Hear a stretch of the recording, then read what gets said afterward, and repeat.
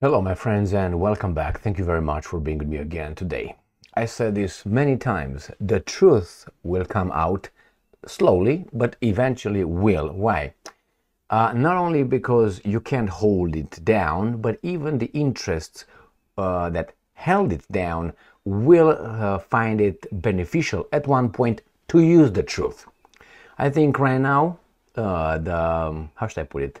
Free mass media, the one in the West, only we have media that's free and objective, start reporting about the Ukrainian media reports, which are, as we know, fudged. Some of them are truthful, the same as everywhere else.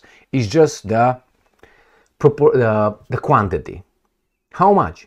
I mean, you can have 90% on this issue, you can have 10% on the same issue. You can have 90% in the United States of America, you can have, and I'm lumped them all together. I'm talking about the mainstream mass media, which is owned by the shareholders, which are some groups, some interest with big bucks, not by you or I. Therefore, they will be very objective.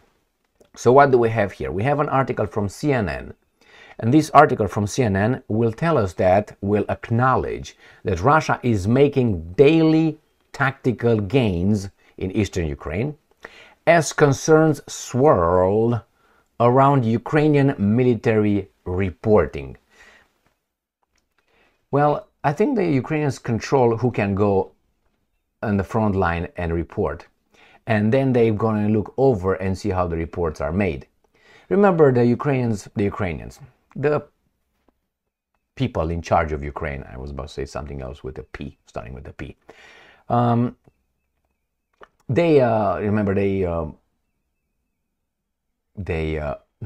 arrested.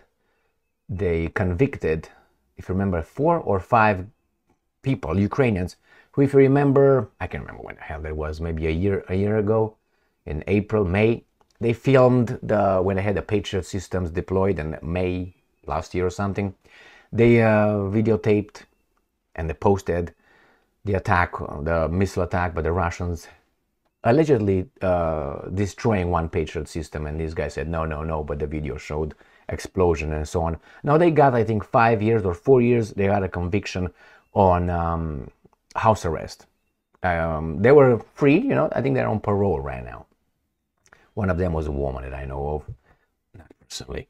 So besides the fact, this is how they control, only we can say what's going on, and you guys just take it from us, from the military. Okay, all right. So let me show you this article coming from CNN. Russia is making daily tactical gains in eastern Ukraine as concerns swirl around Ukrainian military reporting. That's not a big surprise here whatsoever. It's just the timing and the fact that CNN tells us about Ukrainian military reporting. They don't want to say it, as the words that should be like lie or spinning like they do. Vladimir Putin's forces. No, that's the Russian Federation's defensive forces. Can you call them that way? No. You know why? Because they attacked Ukraine unprovoked.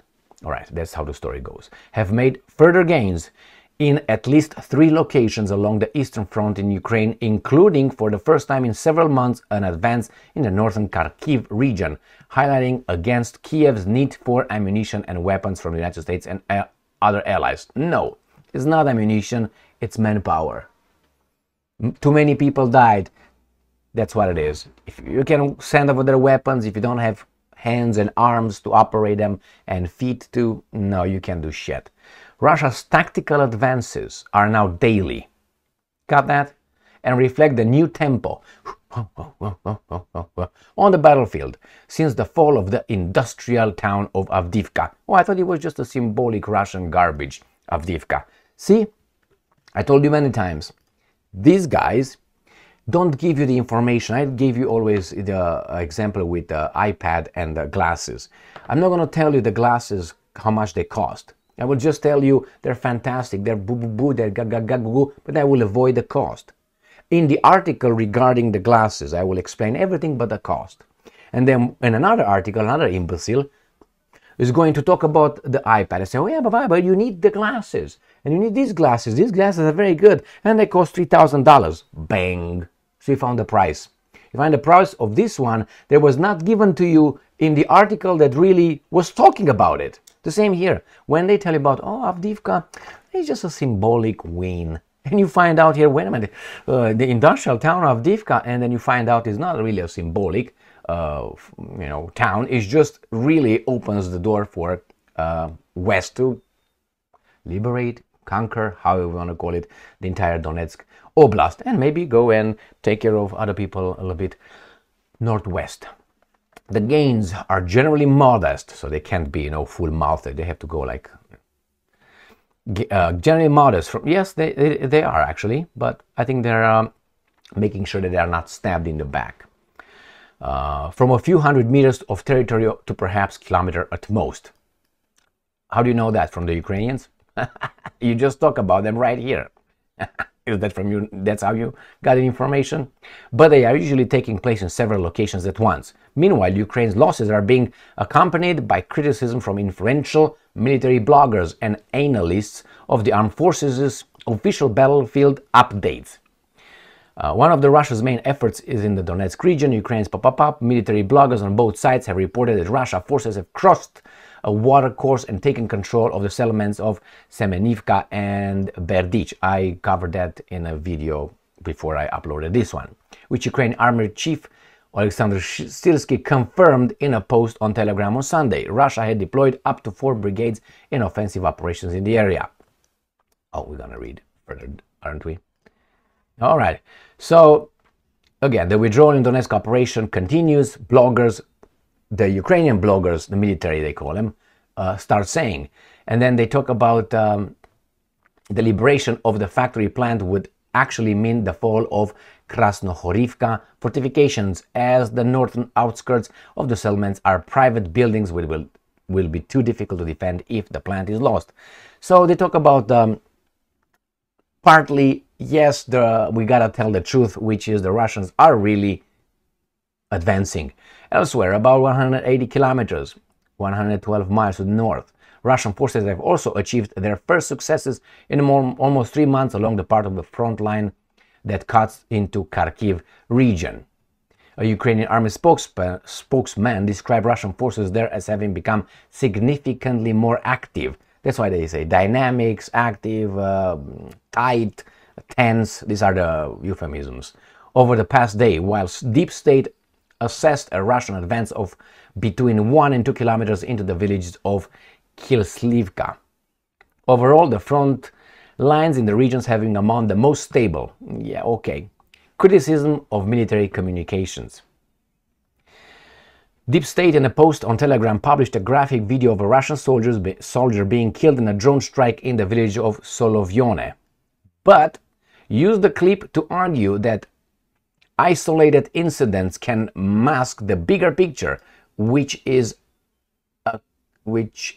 accuses the military of doing as well. And I'm quoting Deep State. You can watch with blah blah blah forever the video of Russian soldiers being turned to pieces, end quote.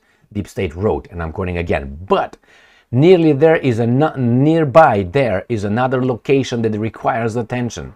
Moscowitz calmly moving around the village, keeping it under control. The Ukraine Defense Forces inflict fire damage on them, and one can repeat at least 1 billion times on a national television that 2/3 of the village is under the control of the Ukrainian military, but the picture of reality is completely different. Completely different. So basically what they say, you're lied to. Why? Well, you're not going to tell the truth in a state of war. Hey, we're losing. You create panic, and people will break out. Organizations, military units, people will just surrender en masse. So you don't want to do that. So I understand that one. Why are the Ukrainians now, or at least Deep State, and not only Deep State, that's another one that they use in this article. And they talk about, yeah, here you show me the little gains. One guy was blah, blah, blah. But then the guys took over a village. Which one is it? But this is the way these guys here make the news. They focus on a special event or special, how should I put it? A small thing. They make it big. And the big picture, they make it unimportant.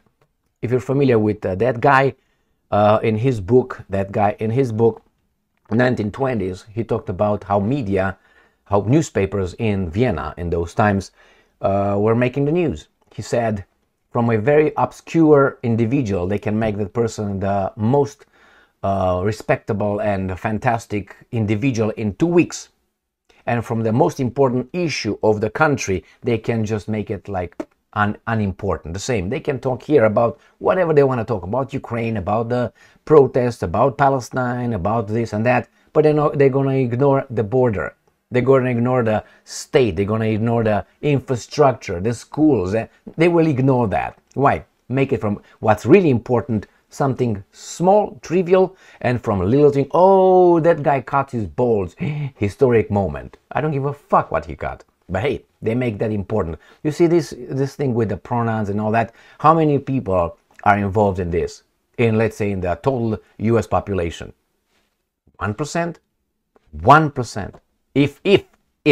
And it's everywhere, man. Let's change all the bathrooms for 1%. What about the other 99%? Do they have a say? And so on. These are just examples. So now these guys are starting to turn around and say, hey, you give, I think it's kind of frustration and panic. When they are like, tell us the truth, or at least the people must know the truth eventually. Why? I think the situation is almost in free fall, I would say. Therefore, they're like, by lying, you're just going to create a false state or false impression of confidence and calm when actually the enemy is at the gate. It says this is a dynamic change in a situation. Some positions change hands several times a day, which give rise to an ambiguous understanding of the situation. Well, this is Syrski. The situation at the front has escalated. Trying to seize the strategic initiative and break through the front line, the enemy has concentrated its main efforts in several directions, creating a significant advance in forces and means. So the whole article talks about how the bloggers, the ones that are military bloggers, they get the information from the communication between and whatever the military statements are. And now they say, what are you talking about? We have other evidence. And it's not that they didn't have it before. But you push in one direction, you ignore that, you promote a certain kind of view. But then you say, well, it doesn't do us any good anymore. We have to really say the right things because it's an urgent matter. If you just pretend, you're going to be encircled and destroyed. And then after that, you say you won. Like NATO will do, Al Capone, after they lose in Ukraine.